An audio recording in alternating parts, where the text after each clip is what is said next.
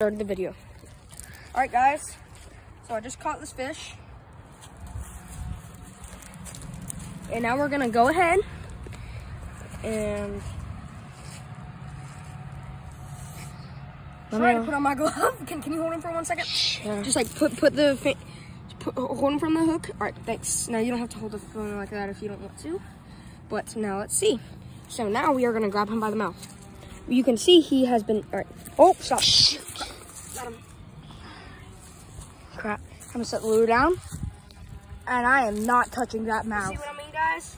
I don't normally use my glove, but it's just become a tradition. Now, as you can see, look inside of that fish's mouth. See that red? That means he's been eating crawfish. See that? Sometimes that butthole may be red. Okay. Can I start? All right. Yeah. Go ahead. So let's say goodbye to him. Let's kiss him. Give him a kiss.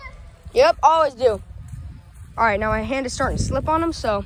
Now, the reason I also use the glove is so that I can get a better slip on them. All right, bye, guys. See you in the next video.